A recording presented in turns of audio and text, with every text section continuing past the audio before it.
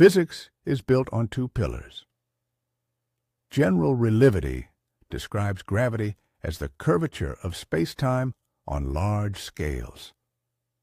Quantum mechanics governs the probabilistic world of atoms and particles. Each is spectacularly successful in its own domain.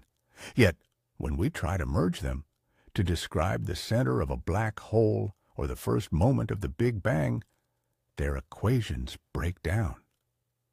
The smooth geometry of relativity clashes with the fuzzy uncertainty of the quantum world. Attempts to quantize gravity result in nonsensical infinities, suggesting that, at the tiniest scale, space-time itself may be a seething quantum foam.